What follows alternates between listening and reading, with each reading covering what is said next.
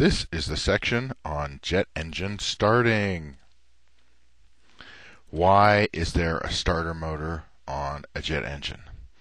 Well, it's there. Its purpose is to get the engine from not spinning at all, 0 RPM, to above its self-accelerating speed. And of course you're going, well, Mr. Johnson, what is self-accelerating speed mean? Well, that is such a good question. Let's say that we have a really badly drawn RPM gauge or tachometer, and we'll start at 0, 10, 20, 30, 40, 50, 60, 70, 80, 90, 100. And of course, this is in percent. So here's 20, 40, 50. We're going to say 50 is idle. It's a generic number. Some engines idle at 40, some might idle at 60. It varies. And of course, we'll say red line is at 100.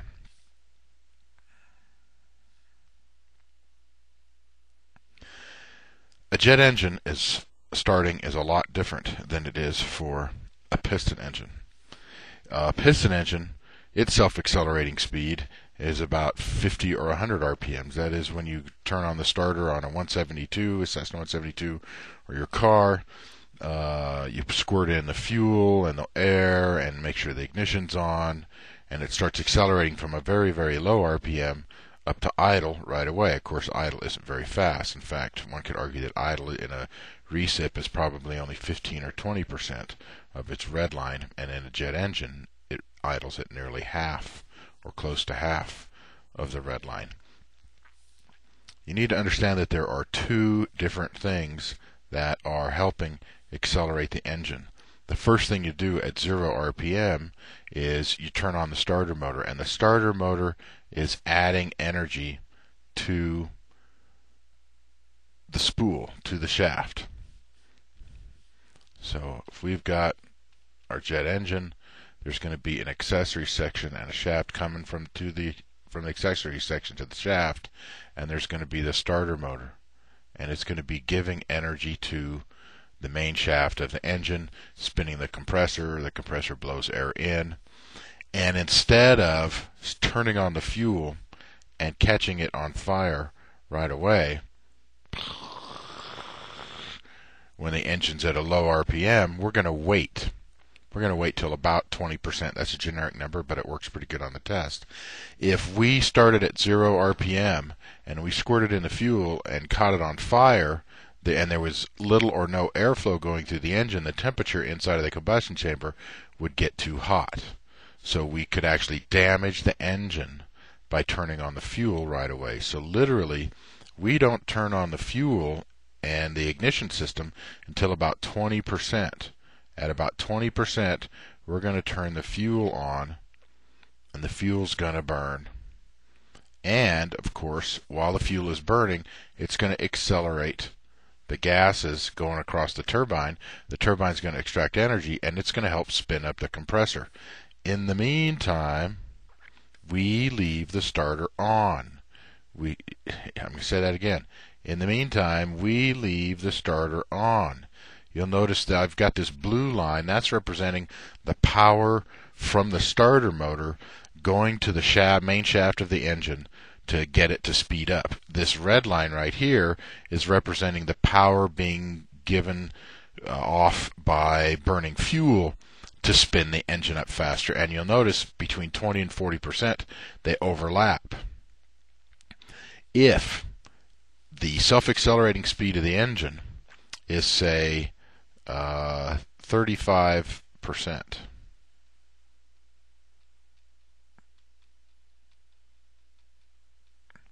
if we let go of the starter motor before 35%, let's say we got it up to 30 or 32, and we let go of the starter, even though the fuel is burning, the engine, the RPMs would stagnate. We'd have a hung start, and the engine wouldn't speed up anymore. The self-accelerating speed, the definition of the self-accelerating speed, is that engine RPM at which the engine will accelerate by itself up to idle. The self-accelerating speed is the engine RPM at which, without the starter, that is, by itself, just the fuel burning, the RPMs will continue to speed up to idle. Now, you'll notice that if the self-accelerating speed is 35%, we're actually going to keep the starter on a little bit longer.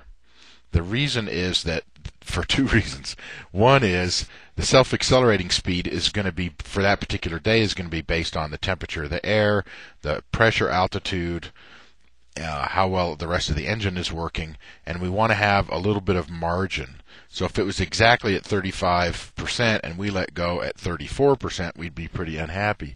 Maybe the issues that day because of low pressure, altitude, high temperatures, self-accelerating speed that day is 36. We don't want to let go at 35.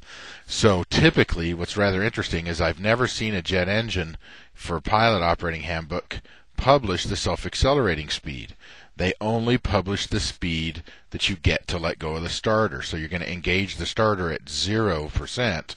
When you get up to 20%, you're going to turn on the ignition, and then you're going to turn on the fuel. So now you have not only the energy from the starter pushing the engine to higher RPM, but you also have energy from the fuel burning and spinning the turbines and spinning the compressor, trying to get the engine up to idle. And then above the self-accelerating speed, that's when we're going to let go of the starter. So you're not going to let go of the starter until you're above the self-accelerating speed. Wow, and that's kind of what the starter is for.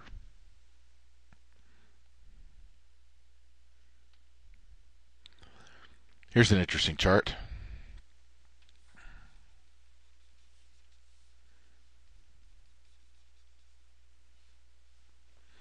This is a graph that has time, and it also has RPMs going up. And it also has this dotted line is temperature. So temperature on the dotted line.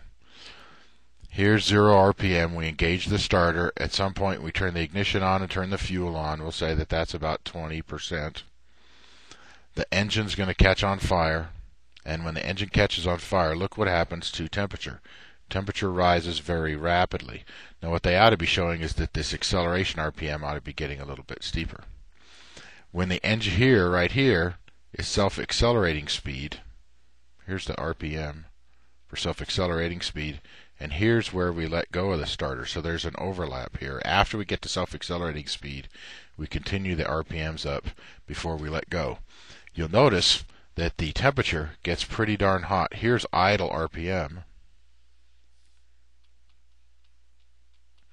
Temperature goes up, and it finally stabilizes, typically a few seconds in time after we've gotten to idle. There we go.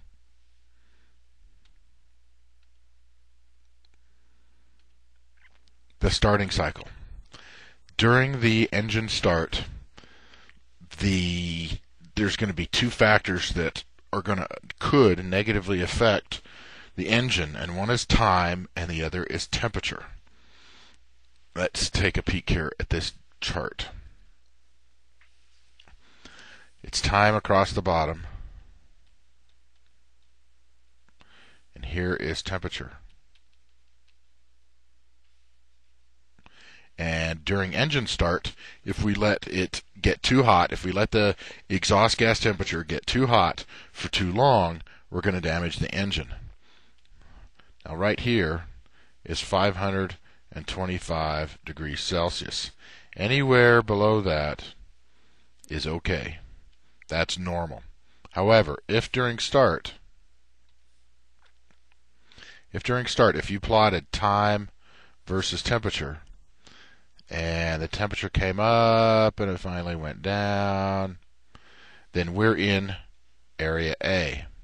That is, we went above 525 degrees Celsius. If you look in the chart for area A, it'll say determine what you did wrong and don't do it anymore. Like maybe you let go of the starter too soon, or you put in too much fuel. If you can determine what you did wrong, you don't have to do anything. You'll notice, however, also that you can have a temperature above this temperature right here is 595. And if the temperature comes down before you hit 5 seconds and you're still in area A, then all you have to do is determine what you did wrong, or what maybe you didn't do it wrong. Maybe the fuel control squirted in too much fuel. And if you can figure that out, you don't have to do anything else.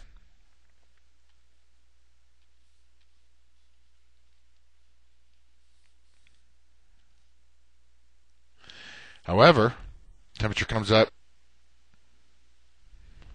into area B because you exceeded 595 degrees Fahrenheit or Celsius, and you did it for more than 5 seconds. So now, area B, you have to do a visual inspection. You're probably going to have a mechanic come out and look in the engine and see if any, especially the exhaust, look at the turbine section and see if anything bad happened. If you didn't find anything bad happened, you're okay. Also, if you had a really, really high temperature for a really short period of time, and of course this temperature right here is 630 degrees Celsius, and so this is area B as well. Same thing. You'd have to do a visual inspection. And if everything's okay, you can try it again. If you find something wrong, you'll have to fix it. Whoops. Oh well. If we start the engine up, temperature goes up, and we've exceeded 630 degrees Celsius for more than that 5 seconds, and now we're in area C. Area C, that starts to be bad news. And that's where you have to disassemble the hot section of the engine. That's the combustion chamber and the turbine section. And you have to inspect it.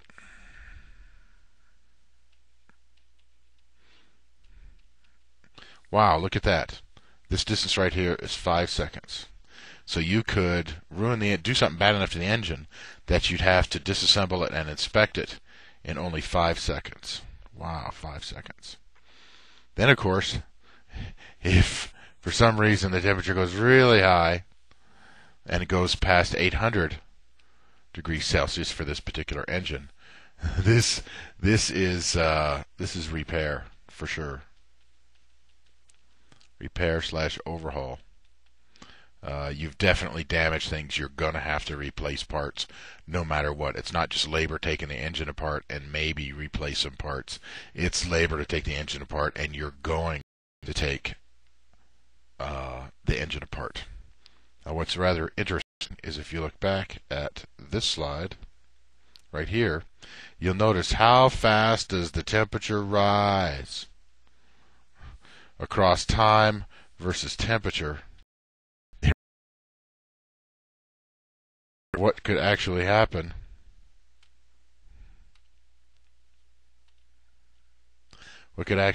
is so guess what you're going to want to do before 595 degrees. Before 595 degrees, you're going to want to do something about it so the temperature stays in either normal or doesn't leave area A, because area A you can just do visual inspection on the engine. If the temperature did go too high and exceed one of these lines, that's called a hot start. And I'm going to talk about hot start more here. Now, that chart that I just had up there is time versus temperature. And you'll notice that if we brought the temperature up and came back down right away, even though we reached a reasonably high temperature, if it didn't last too long, it was going to be all right. So the length of time, the length of the cycle, the length of time that it takes to get this engine started is going to be very important. And what temperature it gets up to is very important. So the longer the time, the worse it's going to be for the engine, and the higher the temperature, the worse it's going to be for the engine.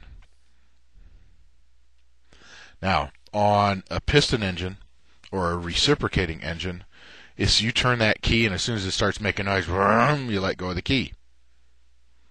Your whole life, you started piston engines in cars. As soon as the engine started making noise and the fuel caught on fire, that is, you lit it off, you got the fuel can running on fire, you let go of the key. When you've flown a 172 or a Seminole, it's your whole career flying those airplanes. As soon as the engine starts making noise because the fuel is burning, you let go of the starter switch. But you need to remember that on jet engines, not only do we need the fuel to add energy, but we need the starter to add energy. We're actually going to hold the starter on until 40%.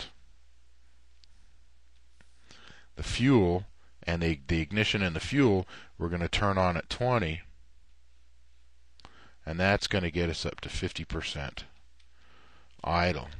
You'll notice that at 20%, when we turn on the ignition and the fuel, and the engine starts accelerating a little faster than it was before. Of course, if we have an exhaust gas temperature gauge, and say here's the starting red line, this needle is going to move really fast for a short period of time, especially right in here. We're going to have a really fast rise in EGT. We cannot let go of the starter. The starter motor is very important in that it's adding energy all the way up above the self-accelerating speed, in this case to 40%, to help accelerate the engine. You need to understand that the only thing keeping the engine cool during start is spinning the compressor. I can't be more adamant about that. During the starting sequence, the only thing adding energy the only thing keeping the engine from getting too hot during start is spinning the compressor. There's two ways to spin the compressor. One is the starter, and the other is the flame burning and accelerating air across the turbine. We've got to have both of these. First, it's just going to be the starter motor, so we can get this compressor spinning, so we can get some airflow through the engine, so we can ignite the fuel and have plenty of cooling air in here, so we won't melt the turbines when the gases go across the turbines. Now that we've got high velocity gases going across the turbine, the energy from the turbine also helps drive the spool, drives the shaft, which also helps spin the compressor so we can get some more cooling air. And we need both the energy from the starter motor and the energy from the fuel to get the engine up to idle. If we let go of the starter motor, if we turned on the fuel, the ignition and the fuel at 20%, and then we let go of the starter motor, then we wouldn't have enough energy going to spin the compressor, and we wouldn't have as much cooling air going into the combustion chamber, so the temperature, we'd have less cool air mixing with the hot combustion gases. The temperature hitting the turbines would go up. The EGT would be showing that it would be rising, and it would be so much easier to go past the red line on start. So we've got to make sure that this compressor is spinning as fast as possible, accelerating as fast as possible during engine start, so we can have as much cooling air as possible. Literally, the worst thing you can do to a jet engine is to start it. We're going to go from a really, really low temperature, say 15 degrees Celsius, to maybe 800 degrees Celsius. Well, on that engine we were looking at, maybe go to 500 degrees Celsius, and we're going to do this in 3 to 10 seconds. The temperature is going to rise. When we turn on this fuel right there, it's going to go from 15 degrees Celsius, and over the course of a few seconds, it could be 500 degrees Celsius. We're really stressing out the turbine section quite a bit during start. This is actually the worst thing you can do to a jet engine, is to start it. The problem is it doesn't run very well without starting it. So we're going to have to do this terrible thing over and over and over again. And we're going to try really hard to mitigate the issues with heat. So we're going to try to make sure that we're going to spin that compressor up as fast as possible. We're going to accelerate the engine to accelerate the compressor, so that we'll have the most amount of cooling air as possible during engine start. So unlike a piston engine where you let go of the starter switch as soon as it starts making noise and the fuel gets burning, on a jet engine you must keep your finger on the starter motor while the engine, once you've turned on the ignition and the fuel and it lights off and starts making noise, you've got to keep your hand down on the ignition switch. Since we want to accelerate that compressor as much as possible, we want a really, really good, powerful starter motor, and of course it's going to use up a lot of power and develop a lot of power to do that. And starters are attached to the accessory gearbox. I think I got a picture here next. The accessory gearbox, also called accessory section. It means the same thing. Here's a big turboprop. It's a T56, is the military designation for this engine, found on C-130s. Here's the propeller gear reduction box. Here's the accessory box. So the starter motor is going to be geared into the accessory gearbox, and the accessory gearbox is going to be geared into the main engine shaft. And so during start, energy is going to be produced by the starter motor and given to the shaft.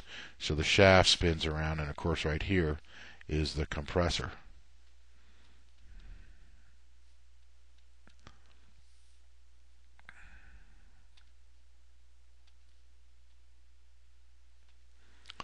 If you have a single spool, obviously the starter is going to have to spin around that one shaft.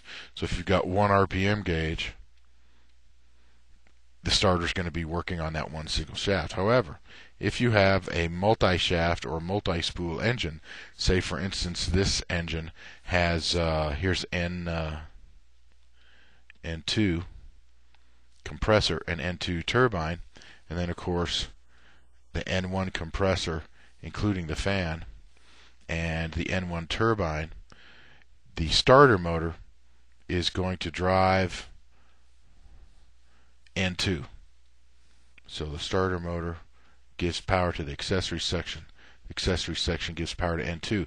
Now, as we start burning fuel in here, well, actually, even before we turn on the fuel, just the compressor blowing air through the engine, the N1 turbine will extract some energy out of it, and N1 will start to spool up just a little tiny bit.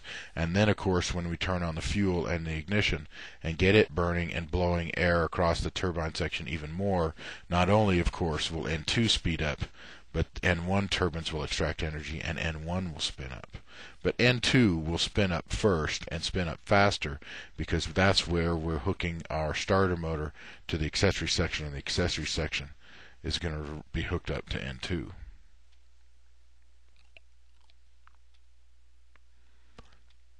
There's a lot of things you can hook up to this accessory section in addition to the starter. This is typically where the oil pump for the engine is. And of course, we know how important the oil pump is. Fuel pump, same thing. We need to convert some rotating energy off of the engine, some horsepower, into pumping fluid around, whether it's oil or fuel. The fuel control is typically bolted to, if it's a hydromechanical, it's going to be bolted to the accessory section. Usually, if you got the engine and the shaft comes off of the engine to the accessory section, this would be the fuel pump, and then here we'd have the fuel control unit. So the fuel comes into the pump kicks the pressure up, runs it into the fuel control unit, and then the fuel control unit runs it into the combustion chambers. And of course you can put a hydraulic motor on it. You can put generators on the accessory section. And some engines, the sensor for the engine RPM goes to the cockpit, and it's geared, connected to the accessory section, and the accessory section is taking RPM off of the engine. So it's common to have a lot of things hooked up to the accessory gearbox, the accessory section, on a turbine engine. Okay. On the test, I'm going to ask you this question.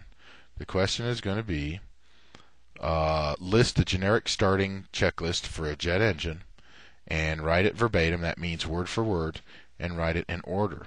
So I'm telling you in advance, this is what it is. Can't draw circles as well as I used to.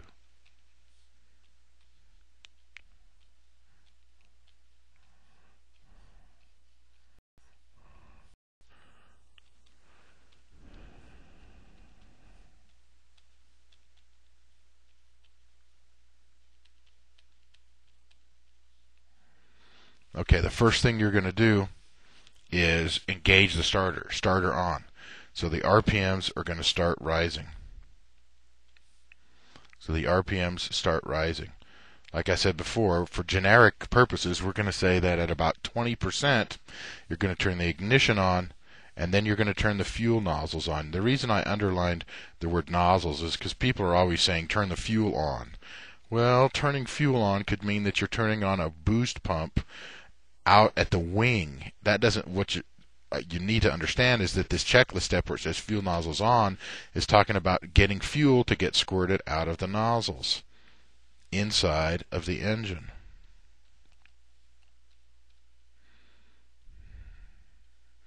So if we've got a fuel nozzle, there's going to be some valve somewhere, and we need to be able to rotate that valve so fuel starts squirting out of the engine. Now, if we reverse this and put fuel nozzles right after starter, if at 20% we turn on the fuel, some of this fuel, it's not going to, if the ignition's not on, it's not going to burn, and some of the fuel from the nozzles is going to puddle down at the bottom of the engine. If now we turn on the ignition, we're going to have flames in here. We're going to have an internal fuel fire. So we're always going to need to turn the ignition on prior to turning on the fuel nozzles. So okay, so at 20% we turn on the fuel nozzles. Whoops. At 20% we turn on the fuel nozzles, and not only do we get power from the starter, spinning the engine up to a faster speed, we're now also going to get power from burning fuel and having the fuel run across the turbine blades. Now at this moment right here, essentially these three steps are occurring one right after the other at 20%. When you reach 20%, this is a generic number. Obviously, it's going to vary by engine, and you'll read that in the approved flight manual, but we'll say 20%. You're going to turn on the ignition switch. You're going to flip a lever to make sure that the fuel starts squirting out of the nozzles, and then here is the most important step in the starting checklist. You're going to monitor the EGT. You notice it doesn't say check. It doesn't say take a peek. Monitor means that from now on you're going to be keeping an eye on the exhaust gas temperature gauge. So now during start you're going to be looking at two gauges. There's going to be that starting red line, and the needle's going to be moving up. And not only you're going to be watching the RPM to see what's happening, you're going to keep one eye on the EGT the whole time. So that's what I mean by the word monitor, is that you're going to start looking at it and you're going to keep looking at it the entire rest of the start.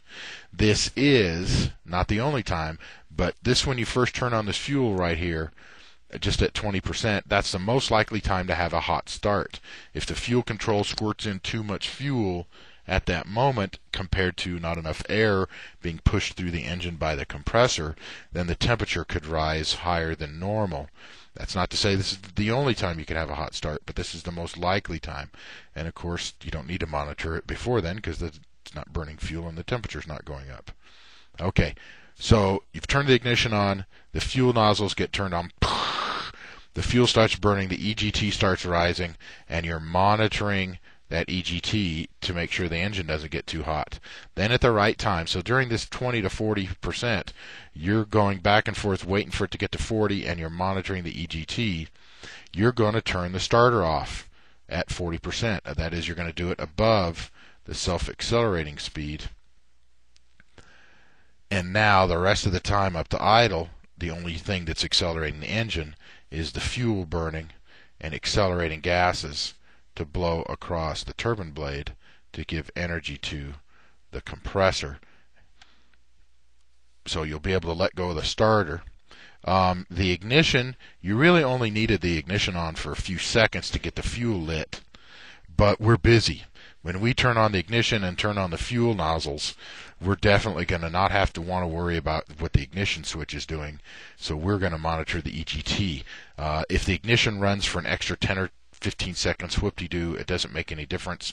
Finally, by the time we've got to the 40%, if it's the likelihood of having a hot start is removed, so we can divert our attention momentarily to turn the ignition off.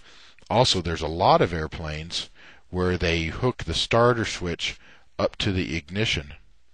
so you don't actually have to turn on a separate ignition switch. You just arm the ignition so that whenever the starter is on, the ignition is also on. So it's very typical for when you turn off the starter, the ignition comes off with it. Okay, the engine is still accelerating up to idle. You can now check for oil pressure. Just like in a piston engine, you don't need it to get up to the green arc within 30 seconds, but you do need that oil pressure gauge to at least have started moving within 30 seconds. And then the last thing you're going to do is you're going to make sure that the RPM of the engine has come up to idle. Until the engine RPM gets to idle, the starting sequence is not over.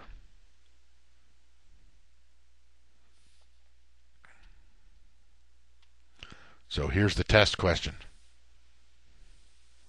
And then I'm just going to have 8 blanks. Interestingly enough, whether it's an auxiliary power unit, whether it's a Pratt & Whitney PT6 on a Beech 1900, whether it's a GE90 on a Boeing 777, whatever kind of a jet engine it is, no matter what, there's going to be these 8 steps, and they're going to be in this order. Now, I suppose the ignition, turning it off, and checking the oil pressure, you could reverse those, and it wouldn't make much difference as long as you check the oil pressure within 30 seconds.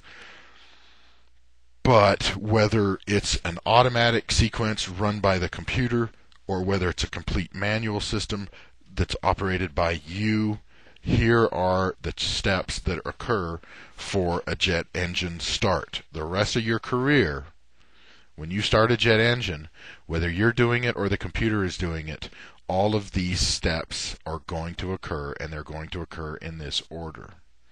So I encourage you to learn these 8 steps verbatim in order. There are several different things. There's more than this list, but these are pretty typical common causes of the engine not accelerating during start and why that would occur. We'll get to it here shortly, but there's typically 2 kinds of starter motors that you can use to get a jet engine running. Whoops. One of them is a DC starter generator, and you can get power from either the battery or from a ground power unit, a battery cart. And if the batteries are low, the one in the airplane or the ones on the cart, then the starter motor won't develop enough horsepower to spin the compressor around and speed it up as fast as we'd like. The other kind of starter is a pneumatic starter, that is, it runs off of compressed air. And the same thing there, if your APU, your auxiliary power unit on the airplane, or your ground power unit on the ground isn't providing enough pressure, then the starter motor won't be getting enough air and it won't develop enough horsepower to get the compressor spinning around fast enough. It could be the starter. If it's a DC starter generator, maybe it's not converting the energy to electricity from electricity into horsepower very well, or something could be wrong with the pneumatic starter. It's not converting that compressed air into horsepower very well. You got to understand, besides the starter motor, the fuel burning in the combustion chamber is accelerating gases to run across the turbine to spin the compressor. So if you're not burning the right amount of fuel, say too little, then the engine won't speed up as fast as it needs to either. The reason I put asterisks next to faulty operator is this is the most likely cause, is the person doing the engine start is not doing it correctly. The classic example is that you, as a piston engine operator driving cars and piston-powered airplanes, is whenever the engine's lit off or gotten lighted off, if whenever you've got the fuel caught on fire, you let go of the starter switch. But now in jet engines, you have to keep holding the starter switch down even though the engine's lit off. And so you got to get over that and make sure that you hold the starter button down until you're supposed to let go of it. There are several problems that could occur during start. Those problems could be a no start, or another name for it is false start. Essentially, during the starting sequence, or let's put it this way, the definition of a no start or a false start is, quote, during start, comma, the fuel does not catch on fire. During start, comma, the fuel doesn't catch on fire. There's two basic reasons for that. One of them is you're not squirting any fuel into the engine, so obviously it can't catch on fire. And the other reason is that the ignition system is not working correctly, and although there's fuel, it doesn't catch on fire because there's no ignition. Now, if you have this problem, then you're going to have to do something about it. If you, during that engine start,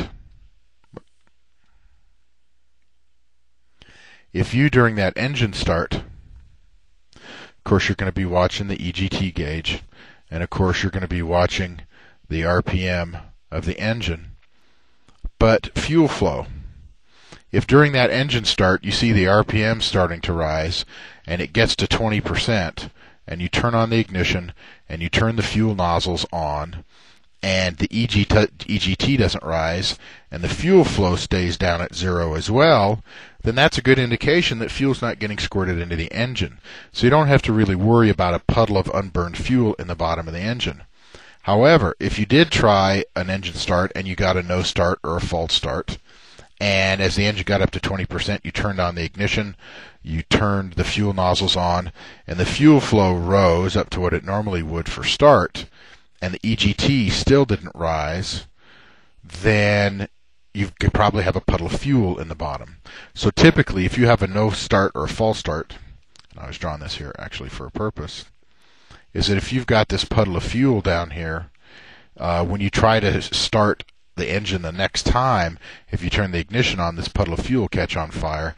And of course, internal engine fires aren't really good for the engine. The temperature in here will go up a lot hotter than it should. So what do you have to do? You motor the engine.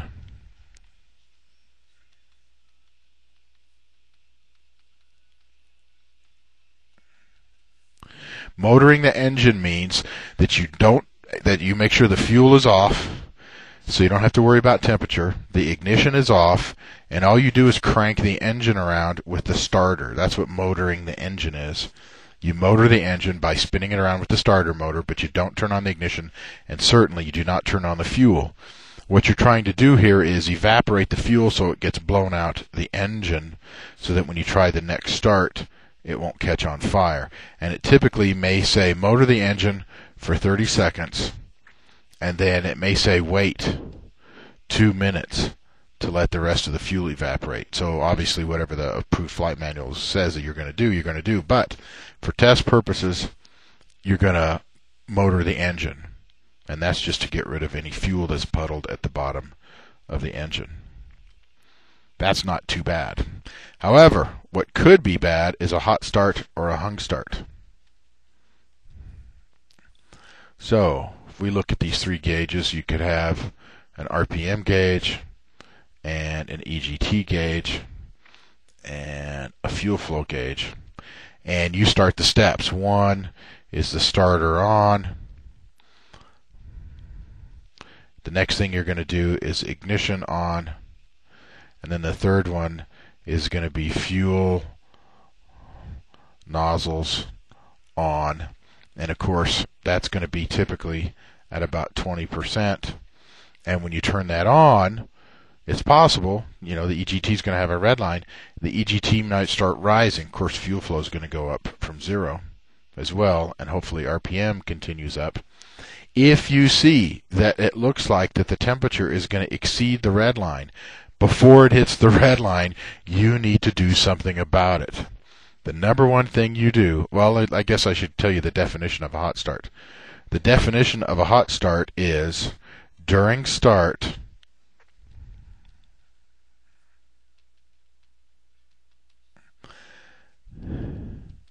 the EGT exceeds red line.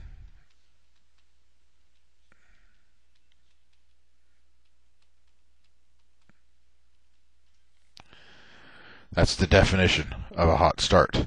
What do you do about it is a two-step process, and you need to do it in this order. Fuel nozzles have to be turned off, and motor the engine if possible.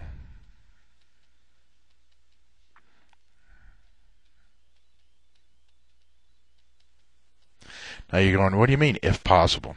Well, I'm going to cover it in detail here shortly. But there are some times on some engines where if, for instance, you've come up to 40% and you've let go of the starter motor and you're above 40%, and that's when the hot start occurs, on some engines you cannot re-engage the starter motor if you've already let go of the switch. There are some engines that even if you have let go of the starter motor, you can push back down on the button. And of course, any engine, if you're below 40%, or whatever number it is for your engine to let go of the starter, if you haven't let go of the starter motor yet, you can certainly continue to motor the engine around. So in every case, fuel nozzles need to be turned off, and that'll stop any more heat getting into the engine.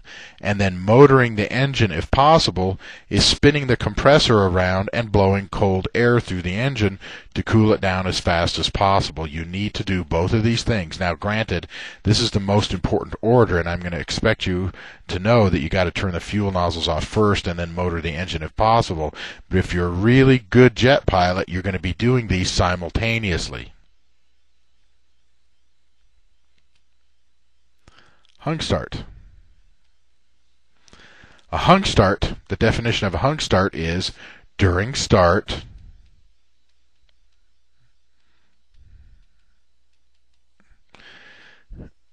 the RPM fails to accelerate to idle. Now, just like the hot start may more likely occur right after you turn on the fuel, a hot start could occur anytime during the starting sequence. That's why it says during start. A hung start could occur anytime during the starting sequence. The most likely time is, although a hot start, the most likely time is when you first turn on the fuel. A hung start, the most likely time is when you let go of the starter switch. So you start the, number one is starter on. Number two is ignition on. Number three is fuel nozzles on. And then, of course, number four is EGT monitor. And that's the reason that's there is because we're monitoring for a hot start. And that RPM, 20%, when we get up there and we turn on the ignition and the fuel, that's the most likely time the EGT is going to exceed redline. Not the only time, but the most likely time.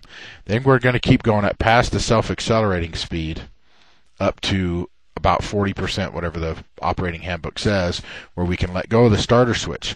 Well, we've been adding energy due to the starter, and at 20% we're adding energy due to the fuel, and we're letting go of the starter switch, so the starter's not adding energy anymore, so it's going to be a little harder for the engine to accelerate without the starter, which is why the most likely time for a hung start is when we let go of the starter motor, and the most likely time for a hot start is when we first turn on the fuel.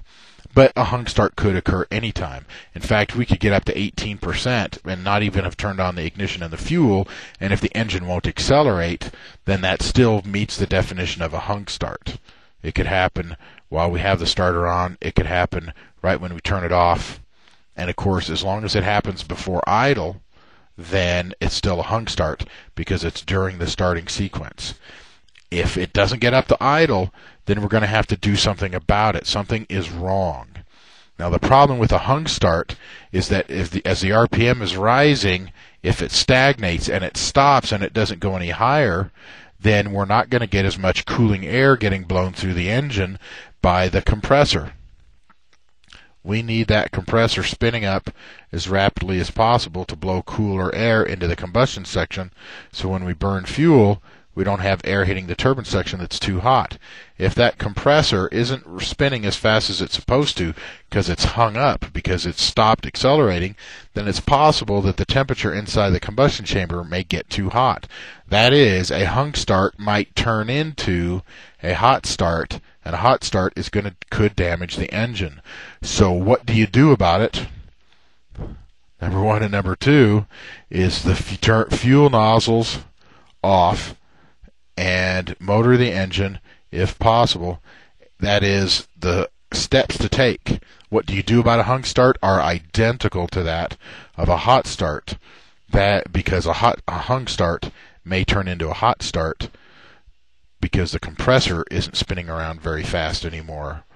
So we want to preclude or keep engine damage from occurring. So if we have a hung start, what are we going to do? The same thing if we have a hot start. Fuel nozzles off, motor the engine if possible.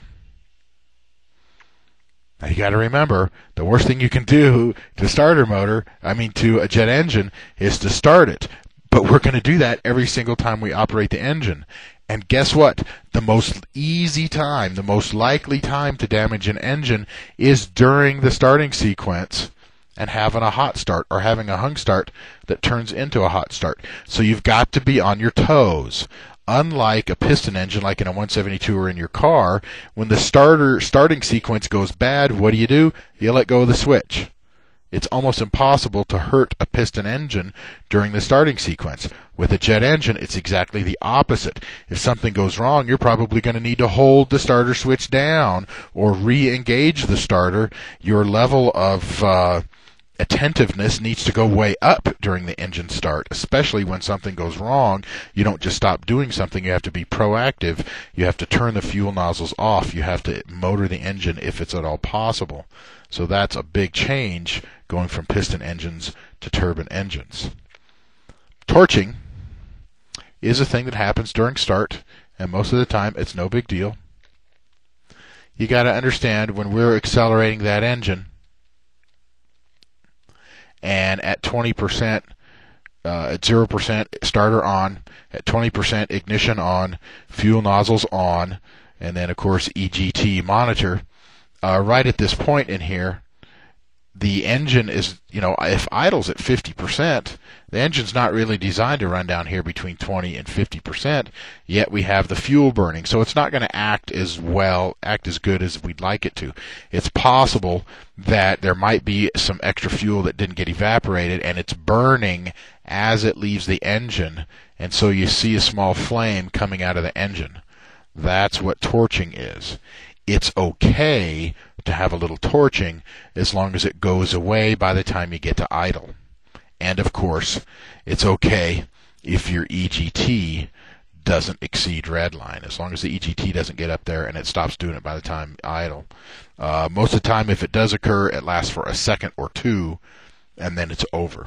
If it lasts after more than several seconds, or lasts after you get to idle, then it's a problem. Then you need to shut the engine down. Something's wrong.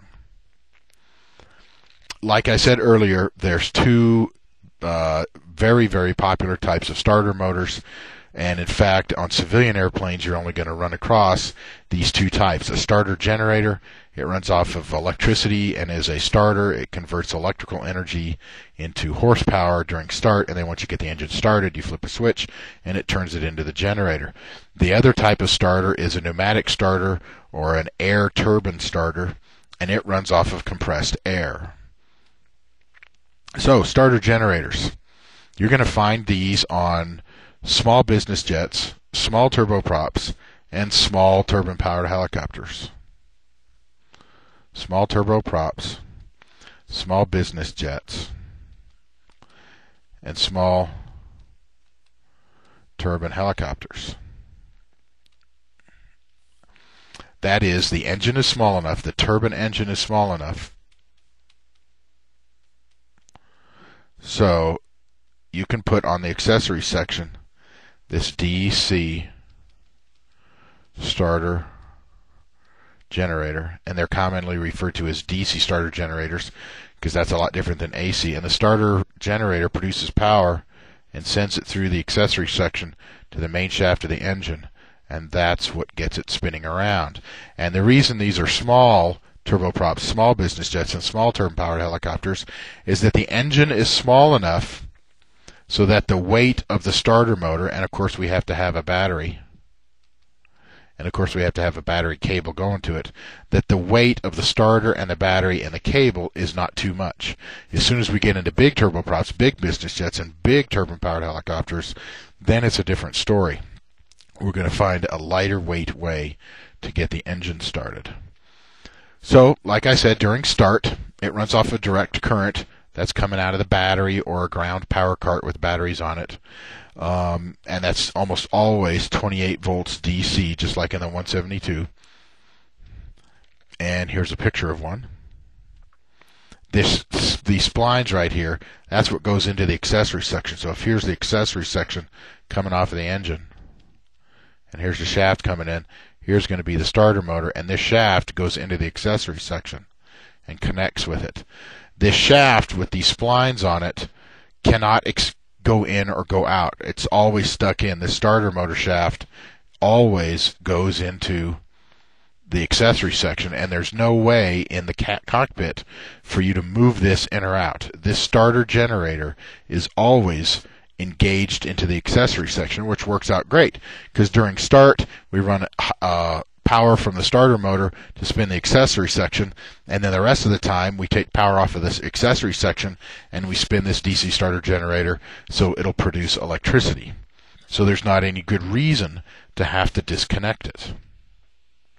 And like I said a minute ago, it's either going to use the battery off of the airplane or you can have GPU, that stands for ground power unit.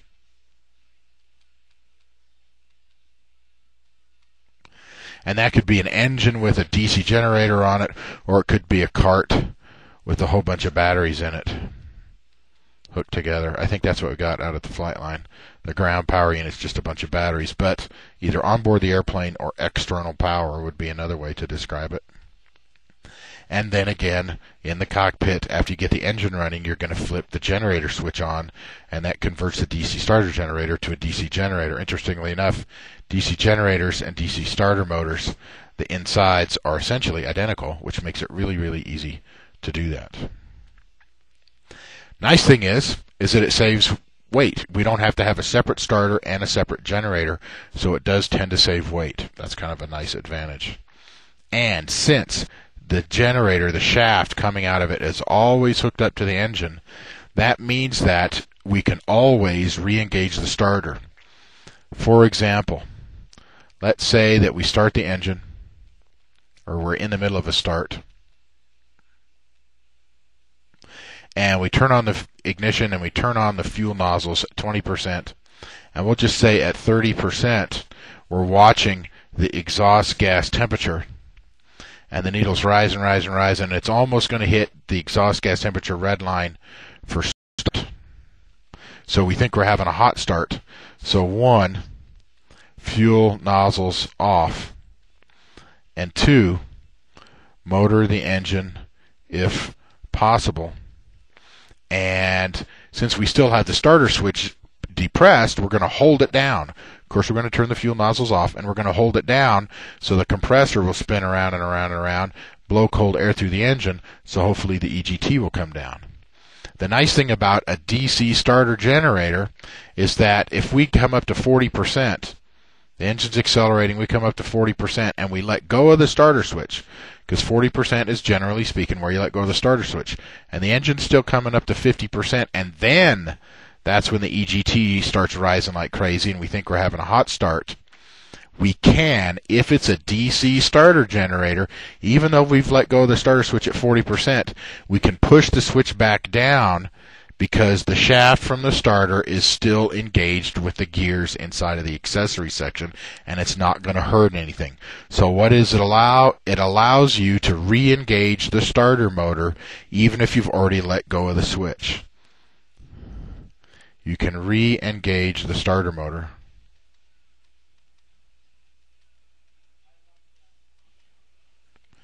Even after you've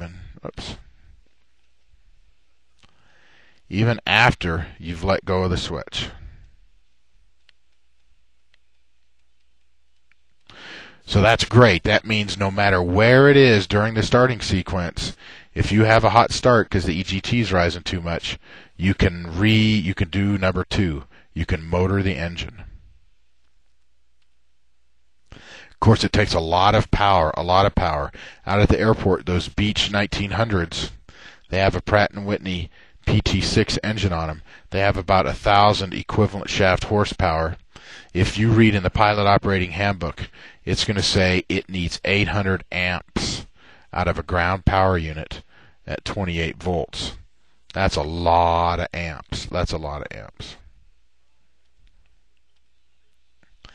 Duty cycle. DC starter generators. If you look on the inside of those things, it's a whole bunch of wires. If you run electricity through the wires, these wires are going to get hot. That's part, as long as those wires have a little bit of resistance, some of the electrical energy is going to stay in the wires in the form of heat. So just like an ignition system, it's typical for starter motors, that is DC starter generators, to have a duty cycle. And it could say you can run it for 30 seconds, 1 minute off, 30 seconds on, 1 minute off, 30 seconds on, and then it may say 30 minutes off, because the starter motor is actually getting too hot and you'll melt the insulation inside of it. You will destroy the starter motor. Just for fun, one time, the last school I taught at, we had HH-52 helicopters,